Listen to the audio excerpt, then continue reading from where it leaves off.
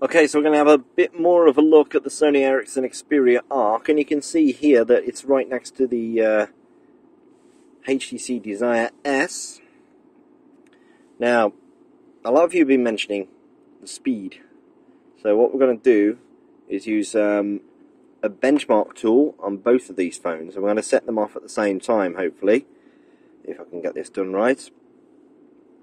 And we're going to use Quadrant to run a benchmark test on both phones at the same time. So here's Quadrant, fire that up. You can see the screen difference here, by the way, while I'm doing this, because the screen on the right, there's less mistiness about it. It's very clear. It's just like the screen, you're touching the actual screen and not a piece of glass in front of it. So I'm going to press run full benchmark, 1, 2, 3, at the same time. And here you go. And you can see it's running the full benchmark on both phones. I'll try and get rid of some of this sunlight that you can see in the background here. And we're already on to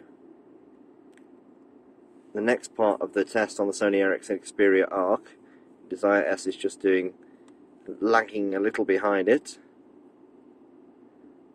You can see it's doing the graphic test here as well, and it does the frames per second at the bottom here.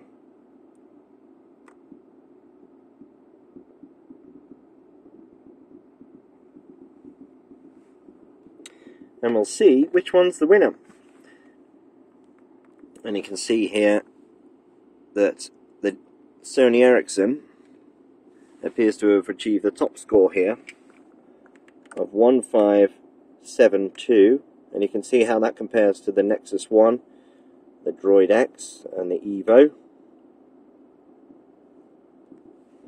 And on the left here, the Desire S, still pretty good, with a score of 1263.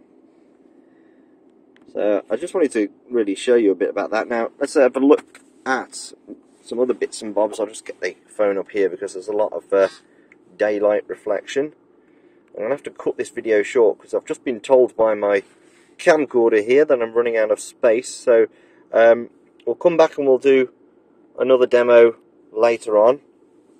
But until then, that's just a quick look at how fast the Sony Ericsson Xperia Arc is. Very nice phone, by the way. I am liking this. Very big phone and very thin. Very nice handset.